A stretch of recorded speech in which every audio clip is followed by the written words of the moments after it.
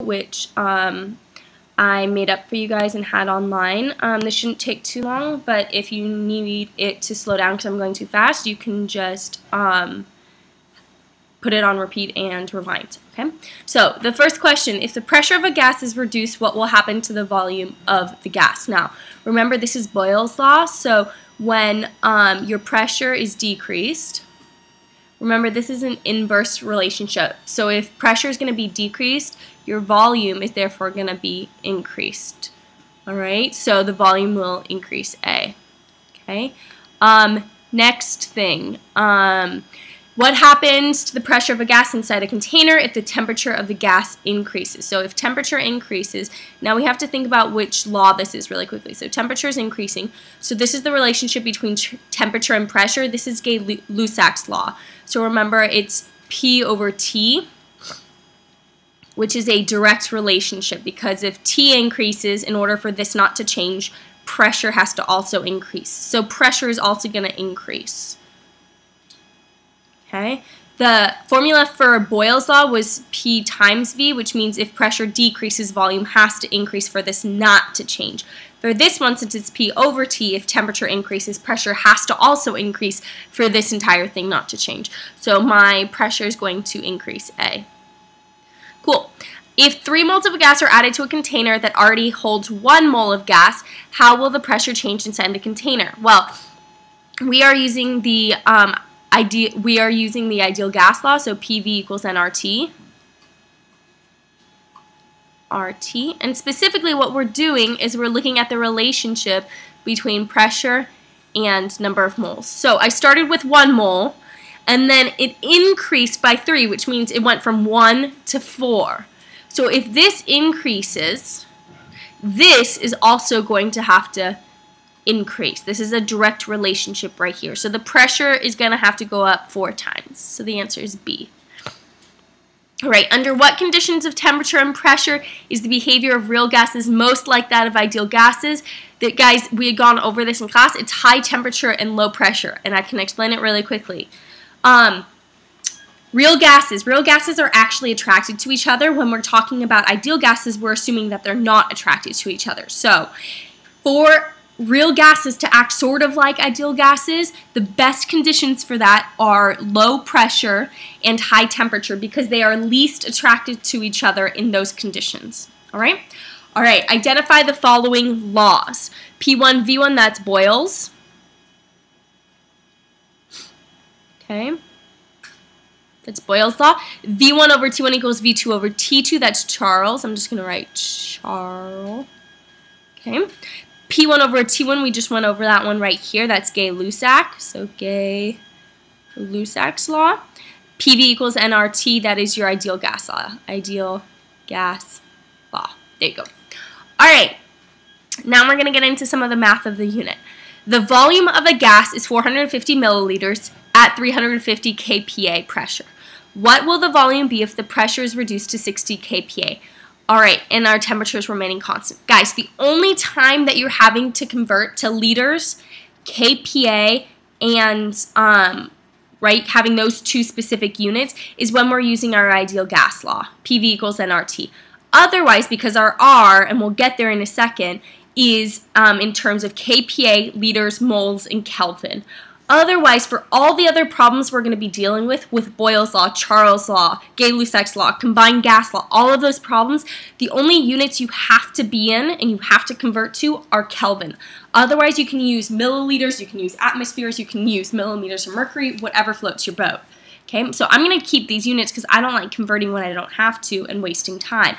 So in this problem, I have I'm comparing volume and pressure. So I'm going to be using Boyle's law, and you'll get Boyle's law on your final. So all you have to do is say, okay, 350 times 450 equals, now I've changed my pressures, and my pressure is going to be 60 times the new volume, and that's what it's asking. It says, what will the new volume be? So now I'm going to take out my calculator because I haven't done any of these prior. I want to do them with you, and you do 350 times 450, And then to isolate V, what you have to do is divide both sides by 60. So divide by 60, and I get 2,625. And there's my answer right there. The answer is D. Awesome. Okay, next one, number 10. A gas has a volume of 480 milliliters at a temperature of negative 35 degrees Celsius. What volume will the gas occupy at 60 degrees Celsius? Notice we're not talking about pressure.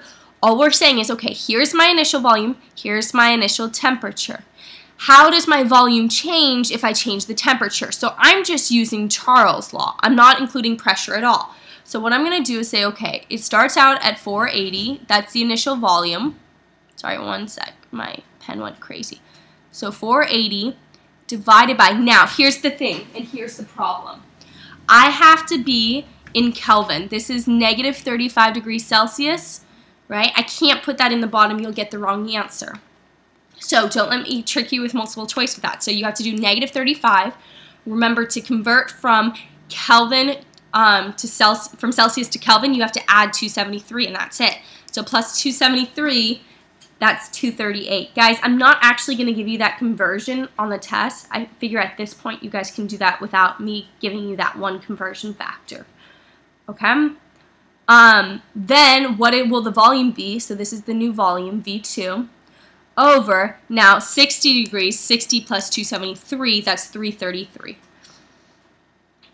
Alrighty. Awesome. So now what I want to do, I want to solve for V2. So here's the math that you need to do. I need to do 480 times 333. Okay, and so when you do 480 times 333, you get 159,840. And I'm going to do this once, guys, showing my math, and then I'm not going to do it again because I'm going to assume you guys know how to do this. Okay, equals 238 times my V. So now to isolate V, I'm just going to divide both sides by 238, and I get 671.6 if I round it, and that's answer A, and I'm done. Okay, 11. A balloon has a volume of 28 liters at a pressure of 30 kPa and a temperature. Okay, so I'm given pressure, volume, and temperature. Okay, what will the volume be if I change the temperature and the pressure? So here, guys, I have a combined gas law. I have pressure, I've got temperature, and I've got volume. So I need my P1, V1 over T1 equals P2, V2 over T2. Remember, the only thing I have to convert in this problem, guys, is to Kelvin. Otherwise, I can keep everything else the same. So I'm going to do that. 30 is my initial pressure, times 28 is my initial volume, all over 25 is my initial temperature. So 25 plus 273 is 298. Alrighty. Equals, my new pressure is 15. My new volume I'm trying to find, so I'm going to put V2 here. Okay. And then it's 60 plus 273, because I have to be in Kelvin, 333. Now, here's what you need to do. Multiply these things, and then set them equal to 15 times V2 times 298. Then you're going to divide both sides by the 15 times 298. Okay, so I get 30 times 28 times 333, and I get 279,720. Okay, then I'm going to divide that by the 15 times 298. And remember, guys, I would divide by 15 and then divide by 298, or do 15 times 298 and then divide by that. Okay, and I get 62.6. Guys, if you're not being able to get that answer, even though you have that set up, you need to come in and get help, because that's really crucial that you're able to do that for the final. Okay. All right. What volume does 56 grams occupy at 65 kPa and 25 degrees Celsius? Here's the thing, guys. I give you an R. I'm telling you grams, and notice I'm not changing any conditions. For all the other gas laws, I change conditions. So in this one, guys, this is an ideal gas law problem. I'm not changing any conditions. I don't have a P1, P2 on the other side. So I know that I need to use PV equals nRT, my PIV-NERT. Now, I know my, let's see, pressure. I don't know my volume. That's what it's asking for. I know my R, and I know my T. I don't know my N. But I do because it gives it to me in grams. 56 grams. So I need to convert 56 grams of N2 into moles. I'm going to crisscross swoosh. You put grams on bottom, moles up top. 1 on top. Remember, it's N2, not just N, so that's 28. So in fact, guys, really easily, I find that I have 2 moles.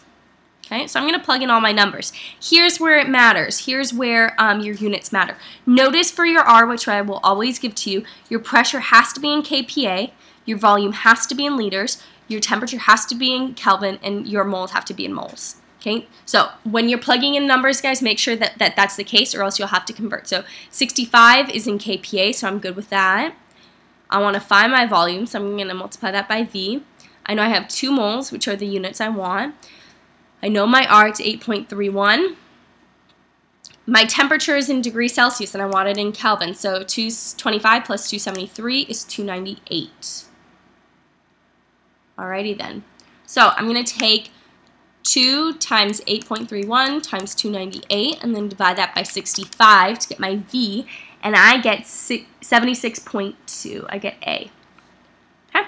Alright, I go on a hiking trip with an inflated beach ball. I start at sea level where the pressure is 1 atmosphere, that's my P1, and a temperature at 23 degrees Celsius. The volume of the ball is that.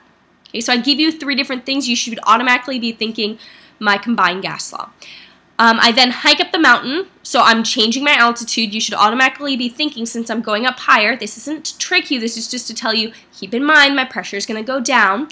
My atmospheric pressure decreases to 0.6 atmospheres, and the temperature decreases to 15 degrees Celsius. What's my new volume?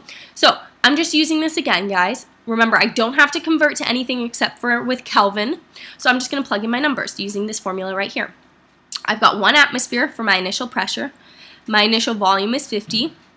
For my initial temperature, I do have to convert that to Kelvin, so it's 23 plus 273, 296. Awesome. Equals, now I know my new pressure, it says 0.6 atmospheres, so that's my new pressure. I want to know the new volume of my beach ball, so I'm going to leave that blank. And then the new temperature is 15 degrees Celsius, which makes sense, because if you decrease pressure, you decrease temperature. So that's why it gets really, really cold when you get higher up in the mountain, because pressure decreases. So 15 plus 273, 288. So I'm going to do the same math as what I did before. Okay, 288 times 50 times 1. Okay, and I get 14,400 equals 296 times 0.6, so 177.6. times V, so I need to divide both sides by the 177.6, so about 177.6, and I got 81 moles, approximately. Oh, that's not what it's asking about. Sorry, wrong problem. 81 milliliters. Whew. Sorry, I skipped ahead. So 81 milliliters is my new volume. Okay, which makes sense, because it should be expanding, and it does, because it started at a volume of 50 mils. Okay, next one. How many moles of gas are there when a balloon has a volume of 50 mils, 15 degrees Celsius, and 2 atmospheres?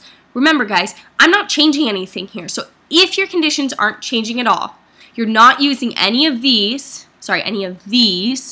gas laws, you're using your PIV-NERT. So remember, for PIV-NERT, these are the units that I need. So for PV equals nRT, I'm going to plug in all my numbers, but first, I need to recognize the fact that for pressure, I need to be in kPa. And right now, I'm in atmospheres. So I need to go from 2 atmospheres, and I need to convert into kPa. So crisscross swoosh, they're 101.3 kPa in 1 atmosphere. And so 2 times 101.3, you get 202.6. So that's my number of kPa. 202.6 is my pressure. Okay. My volume is in milliliters. I want it in liters, so I'm going to divide by 1,000 to get it into liters. Equals N is what I'm trying to solve for, times 8.31. And then my temperature, guys, right now is in Celsius, but I want it in Kelvin, so I'm going to add 273, and I get 288. Okay, so then what I'm going to do is do 202.6 times 0.5 divided by 8.31 divided by 288, and I get 0.04. That's my answer, D. Okay, next one, 17. A mixture of gas has a total pressure. So this is your My brain is going. Dalton's law of partial pressure. Sorry, my brain went blank for a second. So total pressure is the sum of your partial pressure. So 115 equals the sum of all my other partial pressures. So one partial pressure is 100. The other one is 2.2. That's a plus sign, sorry. Plus 0.08. Okay, so 115 minus 100 minus 2.2 minus 0.08, and I get 12.72. And that's A. Awesome. Using Graham's law, calculate how much faster HE diffuses than Cl2. All right, so I'm going to put HE on top. So it's going to be HE over Cl2, the rate of HE over the rate of Cl2. Okay. Equals, and remember, you're going to take the square root, and that's going to be the invert. You're going to flip the molar masses.